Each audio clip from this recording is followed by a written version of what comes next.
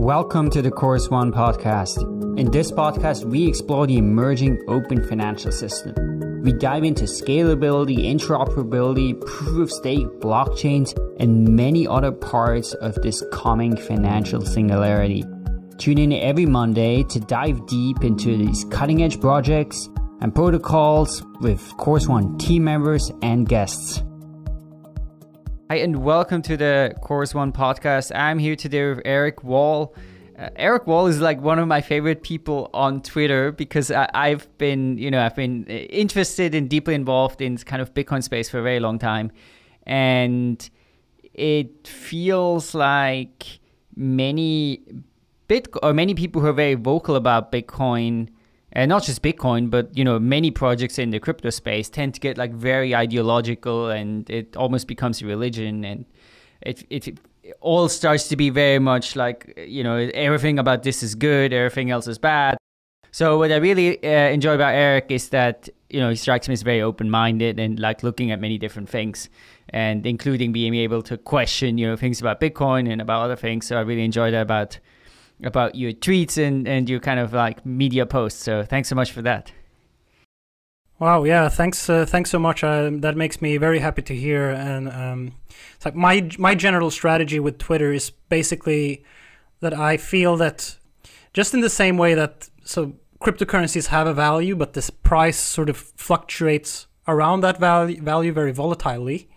In the same way, I think that there is a truth to the cryptocurrency space, but that the public narrative tends to overshoot and undershoot all the time. So whenever we're discussing a topic or a phenomenon, the way that I tend to approach the subject is that if I feel that there's too much push on one side, then I'll start to take the other side of that argument. So I'm always sort of in the contrarian position. And I guess that's probably the reason why some people get the feeling that I'm very open-minded, because I'm always taking the side of the argument that I don't think is getting enough support. Okay, that's also an interesting strategy. But yeah, I think it's definitely adds diversity and richness to the debate. So tell us a little bit, how did you get involved in the crypto space, and what has your journey been through it? First of all, I just want to say, thank you so much for inviting me on this podcast. And I've been a longtime fan of your show, the Epicenter show, where you and the thing that I like specifically about that show is that you actually go into some of the underlying game theory and philosophy and design choices of the protocols with the guests on your episodes.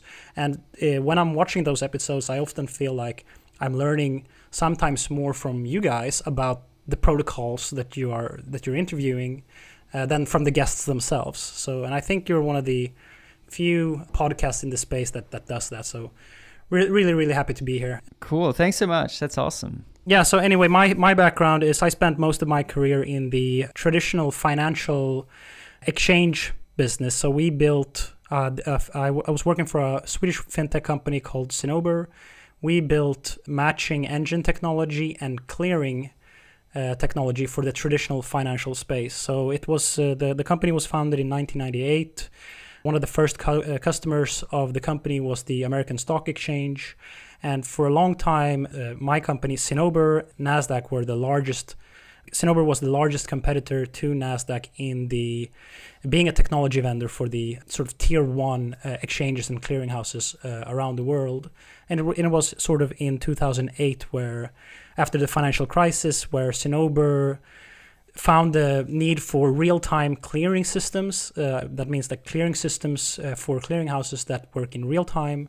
They developed those in 2008 and became sort of the market leader in that segment for many years. I joined the company in 2015 as because I was at that point in time I was a computer science student. I had specialized in blockchain technology.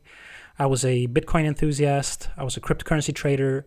So I joined the company originally as someone who was in charge of the blockchain strategy for the company, and originally it meant developing enterprise blockchain solutions for the traditional financial world. So the depository that tracks who is the owner of securities. That was the layer that I was working with transforming, and it was based off of my master thesis at the university that was specifically written on that domain for that same company. So I worked with that for a couple of years, but I would say that for everyone that has been working for a mid-sized traditional financial company in the enterprise world during the blockchain hype of 2016, 2017, it was a very strange time, and most of the time, most of my work actually went into convincing our clients that our company had a decent and useful blockchain strategy. So most of it was just putting presentations together about blockchains, explaining the technology to our clients just to make them feel safe, that we know what we're doing. And sort of towards the 2017, I became the head of blockchain for that company, and I changed the course as I was getting more and more tired with the promises of enterprise blockchains and the failure to deliver anything that had even a shred of decentralization left in those platforms when they were reaching production stage. And then I pivoted the company strategy to start building cryptocurrency exchanges instead, and we delivered technology to Bitfinex, and we delivered technology to Bitstamp. And at the shift of the year, this year, so about 1 year ago, NASDAQ purchased our company, which allowed me to finally, break free from the enterprise world and do something out of my own. So that's what I'm doing now. The fund that I'm launching is called Arcane Assets, and it's a cryptocurrency fund that I'll be the fund manager of. Cool, congratulations! That's a great accomplishment to run your own fund. I'm sure there will be lots of fun and an interesting intellectual challenge. Right. Well, let's get into a little bit of the topic that especially we wanted to talk to you about today. So, or actually, maybe let's take a step back first. So, it seems like a lot of your focus is on Bitcoin. What do you find particularly appealing about Bitcoin as opposed to, kind of like other crypto assets? Yeah, that's a good question. So I think the primary interest that I have in Bitcoin is that if you think about cryptocurrencies from a perspective of how protocols are built, the idea resonates a lot with me that what you should focus on is building the soundest, most robust technological foundation. And then if you want special functionality, such as expressiveness or privacy or, whatever you can come to think of, that type of functionality should be applied to the protocol stack in upper layers. So Bitcoin has always appealed to me as the protocol that is focused primarily on security, decentralization, and openness. And those three attributes are the attributes that I consider are instrumental to building a sound foundation. And everything that we sort of want to build, all the other attributes that we want in a cryptocurrency, we can think of ways to introduce that functionality in the upper layers. The one thing that I would perhaps disagree a little bit with that theory is on the privacy side. It's we've discovered that not building in privacy at the base layer makes if you create any friction between for the user to if the default is not private, then you're not gonna have as many users using privacy, and you kind of need everybody to use the privacy features in order for people who are using the privacy features not to stick out. So I think this is the reason that I'm interested in Bitcoin. I think it's the one that has the strongest focus on the core fundamentals and principles that make cryptocurrencies valuable. Okay, I do want to challenge that point. I mean, it seems, I know, people have talked about that, you could build all kinds of stuff on top of Bitcoin. And, at some point people did, right? You had things like Counterparty and Mastercoin and colored coins and stuff like that. But, for the most part, all of that stuff has failed. And, today, basically, hardly anybody tries to build, applications on top of Bitcoin that, aren't related to sending money around, or, some things around the core focus of Bitcoin. Do you think that's going to change in the future, or if not, why is that not happening today? I think it is already changing. And the way that I think of it is, so I think that the only really interesting thing that I find outside of Bitcoin and perhaps privacy coins is the DeFi space, the DeFi ecosystem, the expressive layers. But the way that I see it is that if you can tokenize Bitcoin on Ethereum or perhaps in Cosmos, then the Bitcoin token becomes, it does acquire those properties of these other systems. So the Ethereum can essentially act as a sidechain to Bitcoin. Cosmos can act, perhaps you know a lot more about that, but in my understanding, it can act as a DeFi layer to Bitcoin. So I believe that through tokenization of Bitcoins into these other protocols, Bitcoin can acquire the functionalities that these other protocols have as well. Yeah, no, I would agree with. Yeah, absolutely. I do think that's something that we are going to increasingly see. Of course, that is absolutely a core focus of Cosmos to make that possible. It's not easy to do that with Bitcoin exactly because there's this kind of lack of smart contracts on the Bitcoin side. So I think it will be actually much easier to connect different proof of stake chains, or like proof of stake chains and Ethereum, a little bit harder, but still possible. And then to go to Bitcoin is even harder to do it in a kind of decentralized, trustless way. But still, it's going to happen. I think there's so many people working on this. Yeah, but then you still have these other chains that, are basically kind of independent, right? And their security is then not guaranteed by the Bitcoin blockchain. Sure, yeah. So I focus on the...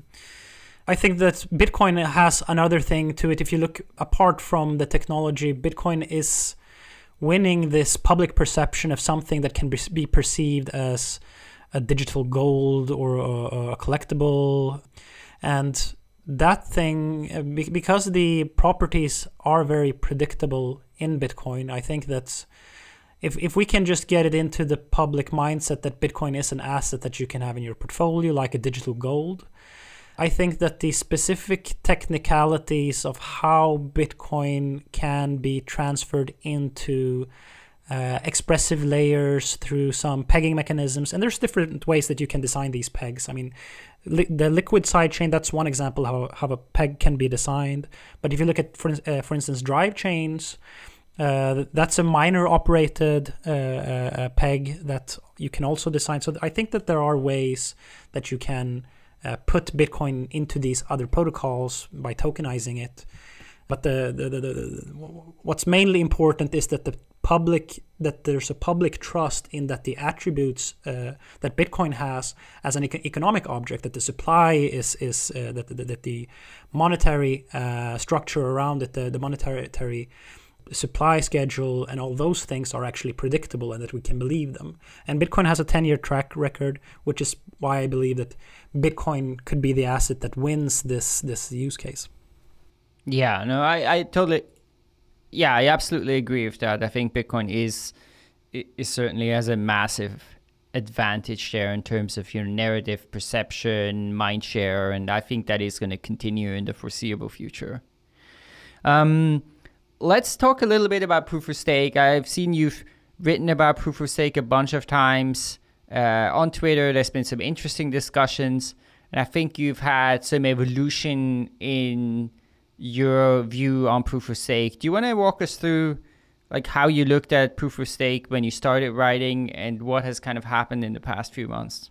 Yeah, sure. And I'm super happy to jump into this topic specifically with you, because I think you might have some good insights here. But so basically, my perspective on the proof of stake versus proof of work discussion has mostly, well, perhaps not mostly, but one of the things that's been of a very, very high interest is the impact on society that the economics of these protocols have.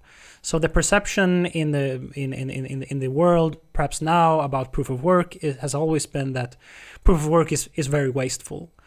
And a few years ago, there was a blog post by Paul Stork, who's an economist, who made the argument very eloquently that if there is a block reward in the system, and there's a way that you can improve your odds of getting that block reward, it doesn't really matter if it's burning electricity or if it's locking up capital. You will always be spending the same amount of resources in order to earn the block reward. So if the block reward is, let's say, $1,000 every month, the miners or the stakers will always spend roughly $999 in order to earn that block reward. And I think that most people in the Bitcoin space, when they think about proof of work and they think about proof of stake, they think about this blog post, and they think that, nothing is, and the title of the post is "Nothing is cheaper than proof of work," and therefore we don't have to bother with proof of stake. And that was the way that I was thinking about it, because I know that apart from the economics, proof of stake has more complex more complex technical characteristics. For example, the weak subjectivity problem. There's all these other sort of attributes that we get with proof of work by burning an external resource that is a lot more difficult to reason about when the resource that is securing the system is internal to the protocols itself. Anyway, so this was my perspective on the debate for a long time, and because of that, I didn't spend more time thinking about the economic side of things until a recent Twitter debate that I had with a number of people in the industry, and I'm so happy that we could get a number of really smart people that has done a lot of thinking on this specific topic that came into that thread and started to question my reasoning. And if I can jump into some of the counter arguments to that theory that I encountered in that thread that has been instrumental in shaping my thinking since then. And I would say that nowadays, my thinking around the proof of work versus proof of stake topic is that there's a lot more depth to that question than the single blog post by Paul Stork. So there's a lot more to explore here. Yeah, let's go into the counter or the things you encounter that ended up changing your thinking. Yeah, right. So one of the first comments to that thread was from David Schwartz, who's the CTO of Ripple, I believe. And his comment was that proof of stake is, at the end of the day, more efficient than proof of work. And the way that he made this argument is that in order to double spend in a proof of stake system, the punishment that you will suffer from when the validators are double signing blocks that are conflicting each other in order to create a double spend attack, the economic punishments for doing that are massive.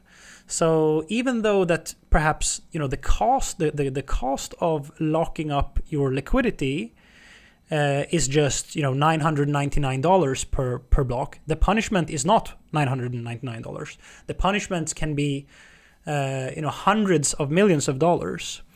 And of course, the punishments for double spending in proof of work are also very large, but it's much more difficult to reason about. For instance, you can think about in proof of work, if there is a miner that happens to accumulate 51% of the hash rate, and that miner now wants to reorganize the chain. Some people can argue, well, this miner probably has a lot of capital, invested into his mining equipment. But you can also argue that, what if this miner has recovered those costs by mining profitably for a while? Then it's not such a huge loss because he's already made back the money that he made on that upfront investment. Then of course, he has to mine some blocks and he has to reorganize the chain, but it doesn't even have to be his own blocks that he's reorganizing. He could reorganize some other miner's blocks.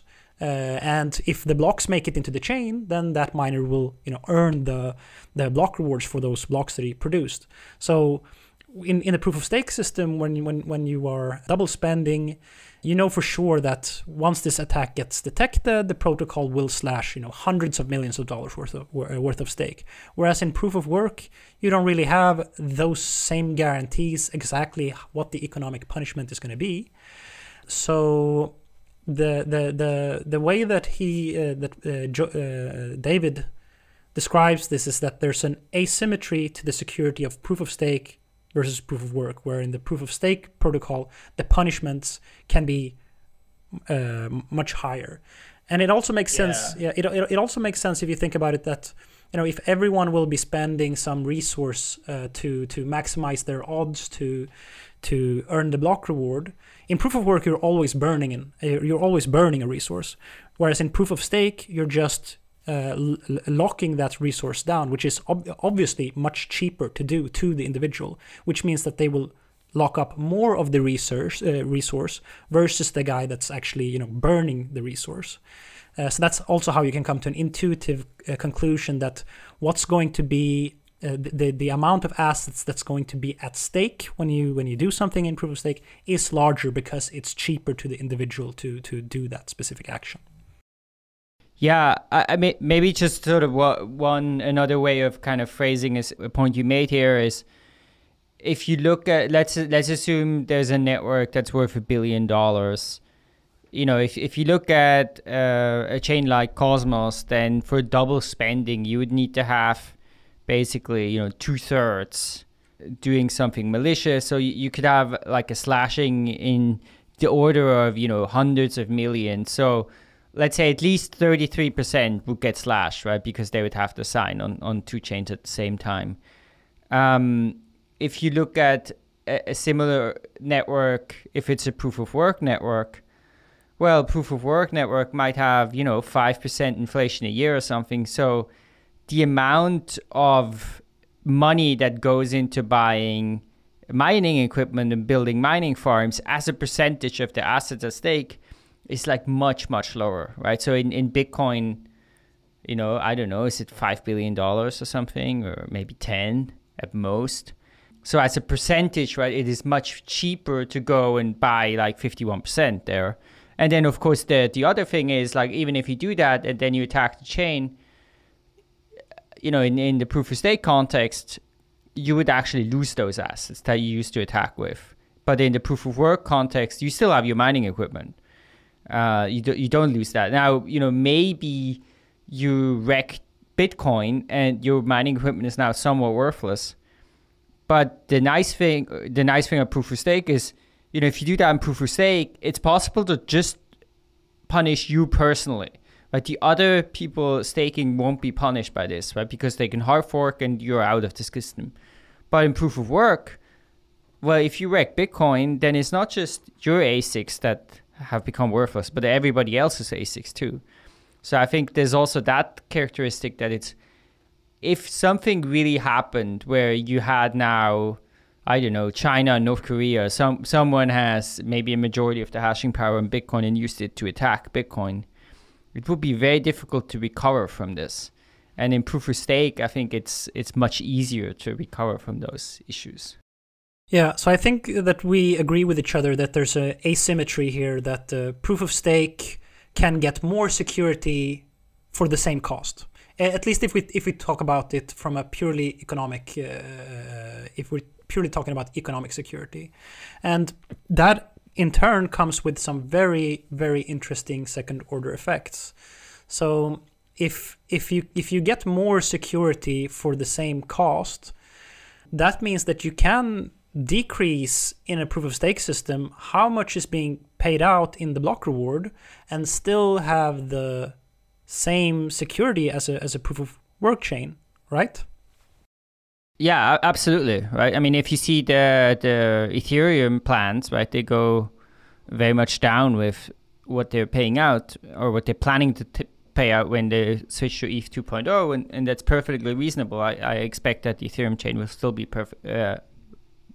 as safe or more safe even than today with the proof of work. Yeah.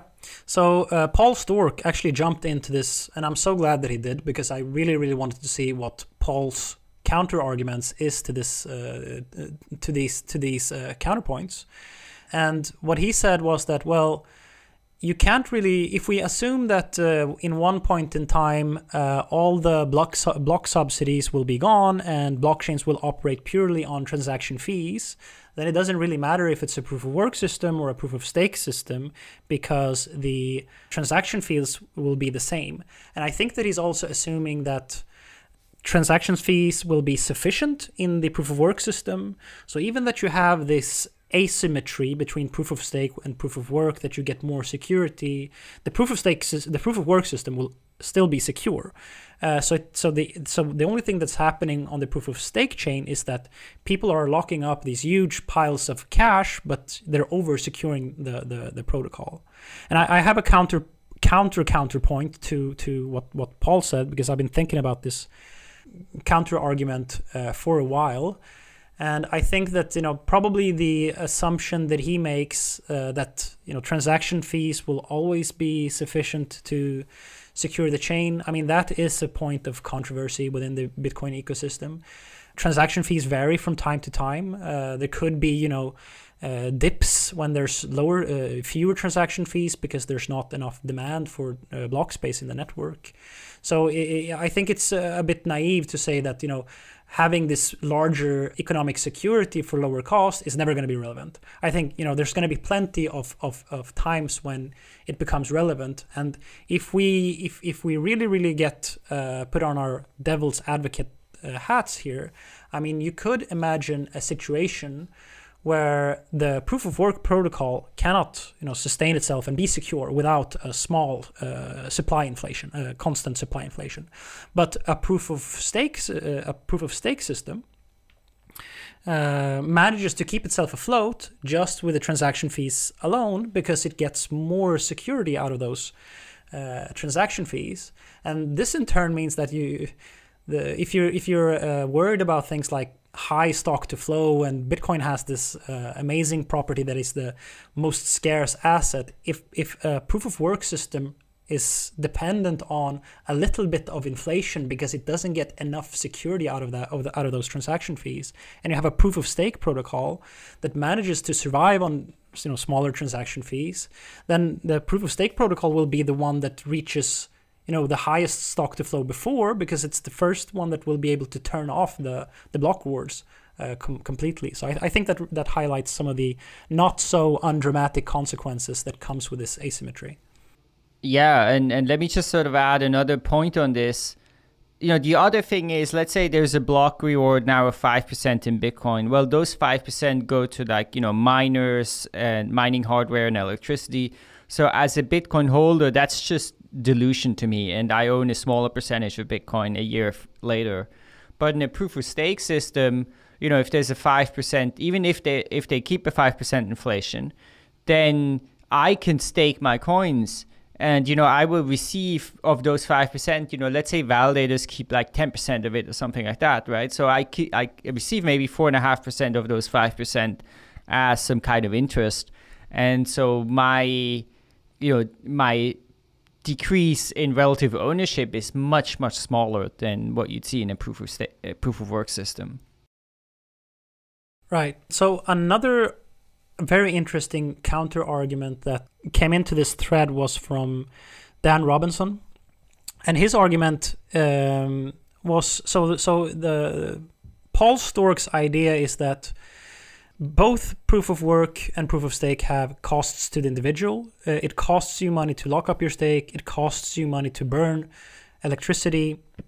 But he also argues that the costs to society are comparable, because if you're burning energy, that's of course costly to society. But if you have capital that could have been used going to investments, and you are locking that capital up in a proof of stake system, then that's also going to be costly to society, because that's money that's now taken out of the economy, that's been taken out of circulation.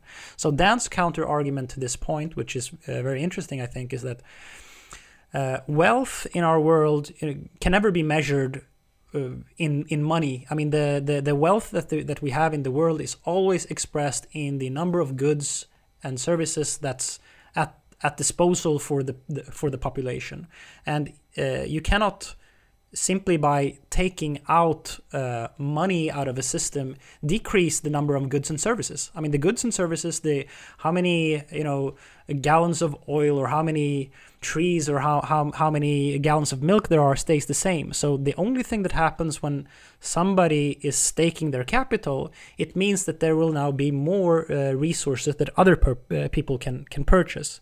So he describes this as, okay, so if in the exact same way that a government cannot make its country richer by printing money, the only thing that is happening is that you're diluting the wealth of everybody else.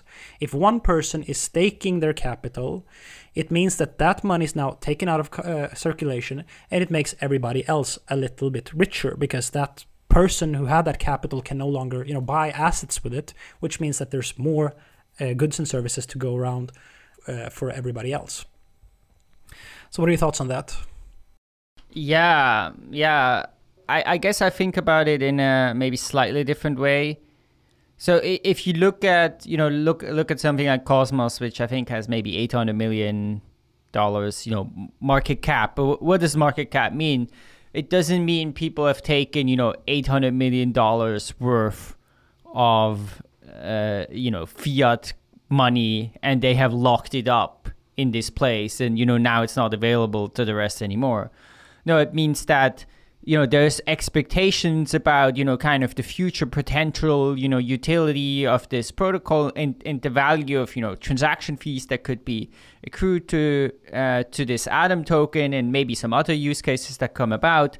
And so people marginally are willing to pay a price per Atom that, kind of values all of them at 800 million. So it's strange to me to say, oh, this capital now is not available elsewhere anymore, because it never existed elsewhere. But what do you think about the argument that, let's say that an investor has $1 billion, and he can choose to deploy it to fund various types of businesses, but instead he takes that capital and he goes and he becomes a staker in a proof of stake system, and that billions of dollars that he had is now forever locked up. Let's say he continues staking forever. Do you think that there's any cost to society that this person chooses to do something else with his capital instead of putting it to productive use in the economy? But if this person has $1 billion and they want to go stake it, right? They can't stake the $1 billion. They can only stake staking assets. So what are they going to do? They're going to go on the market and potentially buy $1 billion worth of staking assets. But then, somebody else has now received those $1 billion in assets, and they've given up the staking assets. So presumably, if whatever they could do in the economy, then those new people who are now the owners of this $1 billion could do. So it's not like the $1 billion have disappeared somehow from the non-staking world. Yeah. So Paul's counter argument to what Dan says is that, while it's true to some extent that money is like a glass of water, and it doesn't matter how you pour it, it's always going to balance out in the end somehow. But there is something more to that. And the point here is that, so how Paul thinks about this is that it's true that there isn't value in a unit of money in itself, but there is tremendous value in the distribution of money. So in a functioning economy, in a market, ideally what you'll have is these pockets of money that build up, where you'll have a lot of capital placed into the right individual hands that can create concentrated capital injections into various types of businesses. So it's not. The point is that let's say that you can have one entity that has $1 billion versus having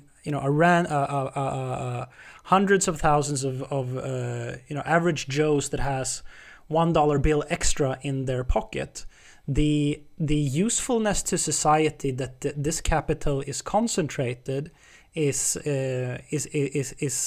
larger than the nominal value of the assets in aggregate themselves. And I I think I understand Paul's argument, because what he's essentially saying is in terms of entropy and how it works in thermodynamics. So you can think of it in thermodynamics, when you have order in a system, you have more energy. So that's low entropy means higher order, and more energy. Whereas in a high entropy system, that means that you have disorder and you have low energy. And I think that you can apply a similar logic to economics. So these concentrations of capital that you see in an economy, that is expression of order in the system, and it means that you have a higher economic potential. And if you just, I mean, if we would eliminate money from society and just give everybody $100, then the whole economy would start over, and it would take a long time to get to the specific order that we have now, that sort of is the structure that creates the economic potential we have in the system. So that's just a theory that I have, that I think that's one way to try to understand what Paul is saying. I don't know if that makes any sense at all to you. Yeah, it certainly makes sense to me that, sort of where the money is, it has effects, different effects on society. If we had your example before, let's say there's one entity who's very rich versus, lots and lots of people that have somewhat more money. I mean, I would say probably for the most part, I would expect that it would be better for society and an economy, in the latter case, because they will tend to spend it more on consumption, or maybe the utility for them is much higher for the money than, the marginal utility for some very rich person. Of course, there is always questions of how you would do that as a social policy, and if that's sensible, and that's kind of a different topic. So I guess I would agree that kind of, distribution and where money is concentrated matters. Now, I'm not sure what that really means in the proof of stake example, or in the example before we had, okay, somebody comes in and invests $1 billion in proof of stake assets. Has that now positively changed that concentration and distribution of money, or negatively? I have no idea. I think there's one way that we can attack Paul's argument that's a lot more effective. And I think, even if we assume that Paul's right, and the distribution of assets does matter in the system, and taking 1 billion out of one guy's hand isn't equivalent to just redistributing it into smaller denominations out of hundreds of thousands of people, I think that if we think about the game theoretical side of things, and if we think about, okay, so who will it be that will be staking, and we get a little bit more specific. So in mining, in proof of work, I don't know if you've been following you probably have the conversations recently, which is that in a mining system, mining will tend towards using the cheapest energy sources available on the planet. And it turns out that the cheapest energy source on the planet are the types of energy sources that are trapped. So that can be natural gas, solar, wind, or excessive hydropower.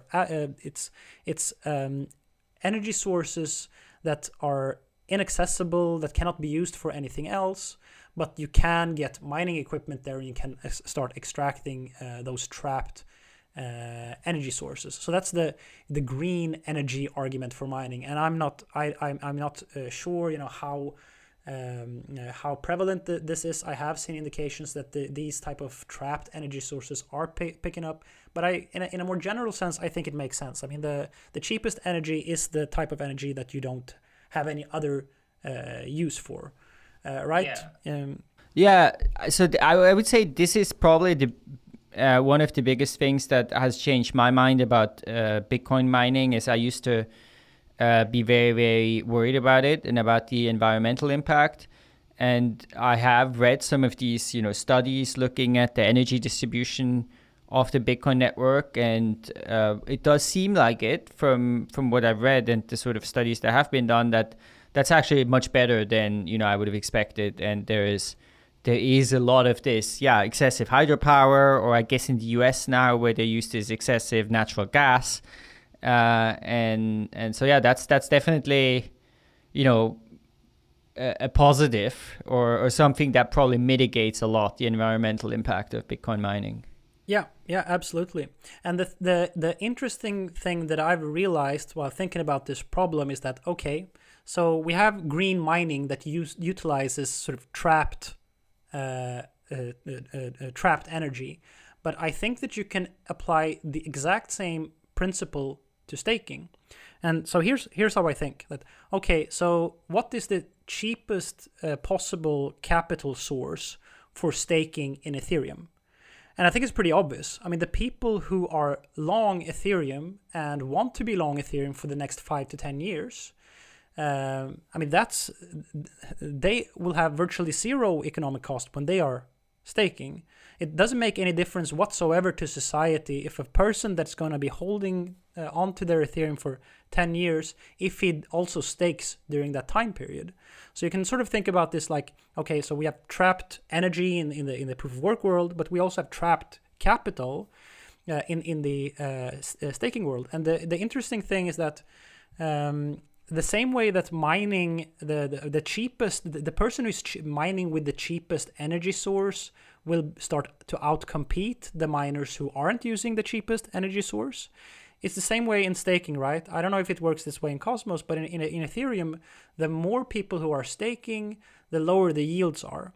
So if you have 1 million Ether that's staked, then the yields could be something like 18%. But if you have 100 million, then that's going to have dropped down to something more like 1.8%. So if it's the people who will be the people who will be accepting the cheapest yields are the people who have already decided that I am long Ethereum no matter what. I'm going to hold this asset. So they basically have no economic cost to them for, and I'm talking about economic, like not including, of course, the costs of running a node, but just, the cost of locking up that capital. So I would argue that you can leverage these people that have a very long-term holding strategy for Ethereum as the capital source for staking in Ethereum, and that doesn't have that doesn't cost them anything, and it certainly doesn't cost society anything. Yeah, no, I would agree with that. And I think the other, I guess maybe we can go there. The other topic is, or the other possibility where, we have been working on that problem as Course One, and others have been working on it too. If you think of like what is one of the core innovations of the blockchain and one of the core trends that's going on, I think it's basically to say, we've had some asset that was somewhat illiquid, hard to deal with, and we tokenize it, and then we sort of unleash all of these additional potential. And so in proof of stake, what you have is generally you say like, okay, you're kind of locking up this capital and it becomes this illiquid asset that you can't transfer, you can't use as collateral for other things. But just in the same way as many projects in the blockchain world have tokenizing other kinds of assets, the same is going to happen with staking assets. So that, I think, for example, it will absolutely be possible in the not too far future to say, okay, I'm going to stake my atoms, but I can also use like a tokenized version of this, and I can either go trade it, or maybe I can use it as, collateral to take out a loan. And so I think this multiple uses of the same collateral is going to happen with staking assets. And I think that's also going to, kind of reduce this idea of, collateral or capital being locked up. And there are the early examples of that in Ethereum. You have compound ETH, right, where you can basically put Ether into compound, and then it's being lent out and you earn some interest on that and you can get a token back, right? So now I have this basically interest-bearing Ethereum token that is, on the one hand, the Ether is in compound, doing work, providing liquidity, earning some interest. And on the other hand, I still have a tokenized asset that, I could do lots of different things with, including, I'm sure in the not too far future, probably you'd be able to put it in a CDP in Maker and get out some loan against that, for example. And so I think all of that stuff is going to come for proof of stake assets as well. And we are going to see this, hyper efficient and hyper liquid and fluid crypto assets. And that can be used for many different things simultaneously. Yeah, so I have to... I am more skeptical towards this staking derivatives idea. And the reason for that is that, okay, so let's go to your example. We imagine a world where you can both stake your Ethereum and you can also loan it out on Compound at the same time, right? But in my head, if you can do this with the same asset at the same time, that means that you will be creating a more competitive market both for staking and for loaning out capital on Compound at the same time, which means that the yields will be decreasing. So you'll have more assets that are being committed to these protocols, but you'll also get lower and lower yields for doing that. So I'm not necessarily confident that it's the super fluidity is such a good thing, because it feels like you're only, I mean, if we think about it now, you have one pool of people that are loaning out their assets on Compound, and you have one pool of people that are committing their assets into staking. If these pools now, you can do the same thing with you can do both things at the same time with one asset. It means that you'll have twice as much, or the two pools will be doing both things at the same time. It will increase the supply on it will increase the size of the staking pool, and it will increase the size of the loaned out capital in Compound, and that should decrease the yields accordingly. At the same time, you have now increased risks in the system because you're hypothecating the same asset multiple times, which means that in Compound, not only is there now a risk that something happens in the Compound protocol, but those assets can also get slashed, right? Because they're also tied into a specific staker in the staking protocol. So I think that you're layering risks on top of each other and you're decreasing yields, and I'm not 100% sure like what the benefit is. Yeah, I think that's I think it's absolutely true, right? That you would see more assets being staked, and I think it would be possible for protocols to decrease staking rewards as a consequence. And I think it's true that more assets would be available to lend, so you'd have more supply there, right? So you have more supply of those assets, and I agree. I think it would decrease yields. I'm not sure why. I don't think that's a bad thing.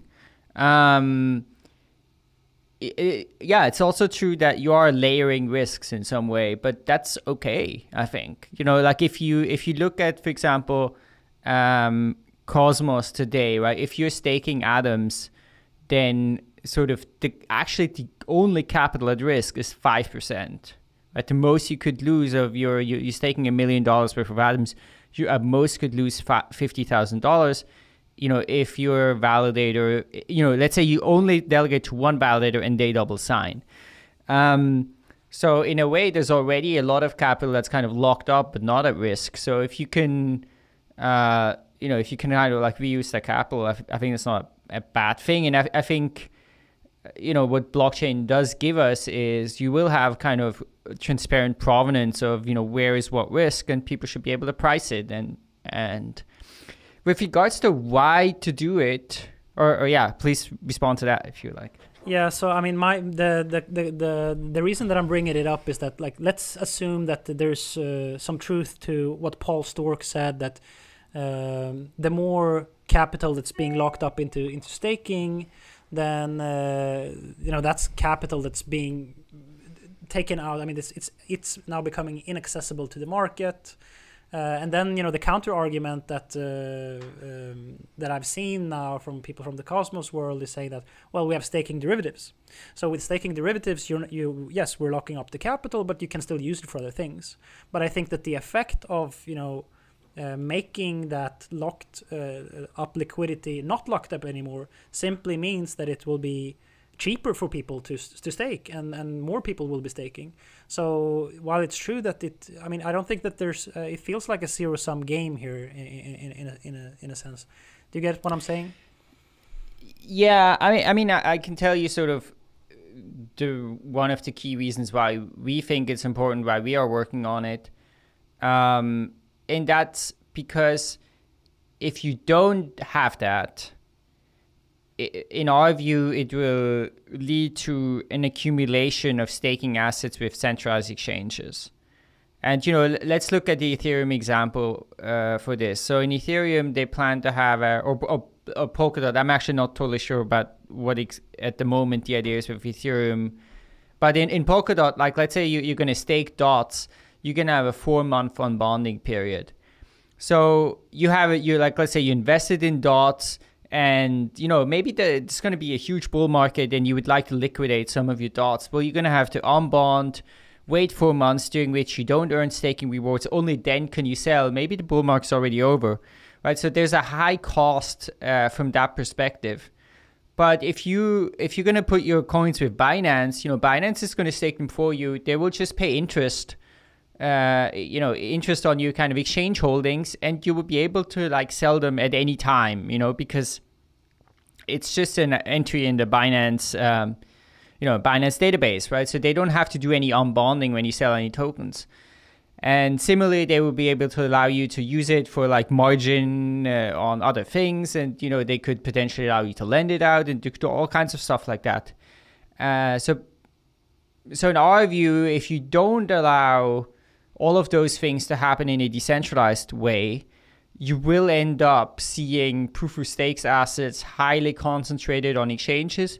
And we're already seeing many exchanges launching these staking products from, Kraken to Poloniex to Binance and to others. And that's an existential threat for proof of stake networks. Because, let's say you have 30% of the Bitcoins that are held on centralized exchanges. I mean, it's maybe not desirable, but it's not like an existential threat for Bitcoin. But in proof of stake assets, if the private keys associated with the staking assets, they also control the consensus process. Often they control on-chain governance. So if those, for the most part, end up accumulating with centralized exchanges, this is very bad for proof of stake. And I think this absolutely needs to be prevented. And in our view, the way to do that is basically to make staking assets liquid so that you can make all kinds of interesting DeFi applications and have this kind of composability that you have on Ethereum today in this open decentralized way that will then hopefully also give people ways to do things and use those assets that centralized exchange can't easily replicate. And our hope is that this will lead to people self-custodying their assets more, give decentralized exchanges a way to compete with centralized exchanges. And I think it will be very key for proof of stake to survive. And that's kind of, independent of, the particular economics and, what kind of interest rates result. Yeah, I certainly agree. And I'm just thinking about from our fund perspective. I mean, we are, let's say we hold some Ethereum or another proof of stake asset.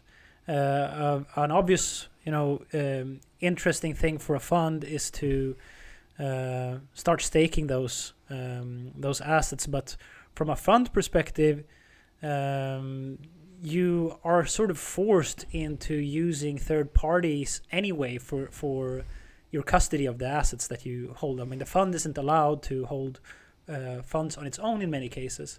So that's certainly one of the things that worry me about proof of stake, that there's going to be massive swaths of capital that centralize around centralized exchanges. And the worrying thing is that the exchange gets massive amounts of capital and can start messing with the consensus process. But there's one thing that I'm curious about. It's whether, so you have delegation vouchers in Cosmos, and I want to understand if those are really identical to staking derivatives in Ethereum, because I think that they might be a little bit different, because in Cosmos, you're always as a non-validator, you're always delegating your atoms to a validator like Chorus One, right? But in Ethereum, I'm not sure that it's the exact same risk, because you're describing it now that if you are using these delegation vouchers, you have the slashing risk, but you don't have the custodial risk. I'm wondering if that's also possible with staking derivatives in Ethereum. Yeah, so I mean, first of all, delegation vouchers don't exist yet on Cosmos, right? So we built this in the hackathon originally. We originally had the idea kind of with Sunny Agarwal in the summer, and we ended up building a prototype. And I think next year something like this will start to become possible in Cosmos, but like right now it's not yet. Ethereum, so I'm not like super up to date with Ethereum proof of stake, but my understanding of how Ethereum proof of stake is going to work is that there's no delegation. So in Cosmos, if you have some atoms that you can basically make a transaction, say, okay, I want to delegate with Chorus One, and you still retain most of the control of the atoms. It's just that you're at risk of slashing, and you kind of rewards are correlated with how well we do. But on Ethereum, I think the idea is that there's no delegation. So if you would want to kind of have somebody stake on your behalf, you'd actually have to send them your Ether. So I think it will be more complicated and more difficult to create these kind of, some sort of tokenized version of staked Ether. Yeah, I think it's exactly the way that you said it. That's, you don't have the delegation. You can't really delegate in the same sense in Ethereum. What you can do is you can, of course, become a validator, and you can stake with your Ethereum, and you can write a smart contract where you get a token that is backed by some of those assets that are being staked. But I don't think that you can get away from the sort of custodial relationship that you need to have with that person. When you hold the token that is backed by somebody else's stake, there's always the chance, I think, that person could run away with the whole bucket of Ethereum. I could be wrong about that, but that's how I think about it right now. Yeah, I think that's my understanding as well. So that's, of course, it's intentional on some way from the Ethereum side, right? Because they want to have like lots of little, people running the nodes. But there's also this side effect that, it may lead to, again, it may make it very attractive to do staking on a centralized exchange, because they already have custody of your assets anyway, right? So it's not it's not really, and plus they tend to have some sort of regulatory, framework that allows them to have custody, and will probably allow them to do this. So it again could make exchange staking particularly attractive on Ethereum. But it's early to say, and I think all of this stuff are kind of in an early experimental stage, and we'll have to see how this develops in the next year or two. Yeah, I can definitely see your concern, and I think Meher Roy put it very well when he said that the centralized entities, they spawn into the game with rocket launchers, whereas you, if you are just a validator, I mean, it's difficult for you to be able to provide these extra nice services to the people who are delegating the stake to. I mean, I think he has a point in saying that, when you're at an exchange, you can get instant liquidity for your staked capital. You can trade with them, you can load it out, you can do a bunch of things. To do that in a decentralized way, I think is going to be probably, and also making that product popular enough in order to get people to choose the decentralized path before the centralized one. Sounds like it's going to be one of the most difficult and most important challenges for Cosmos. Yeah, no, not just Cosmos. I think this is a problem that's very general proof of stake. Yeah. Cool. Well, thanks so much, Erik, for joining. I really enjoyed this conversation. It's great to hear your thoughts on proof of stake and how they've evolved. I really kind of agree with basically pretty much everything you said. So I'm excited to see like where your thinking is going to evolve in the near future on that. Yeah, well, thank you so much for inviting me. I hope we speak again sometime. Yeah, absolutely. Thanks so much, Erik. Thank you for listening to the Chorus One podcast. Visit chorus.one for more information about our work. Don't forget to subscribe to the podcast to stay tuned on new episodes airing every Monday.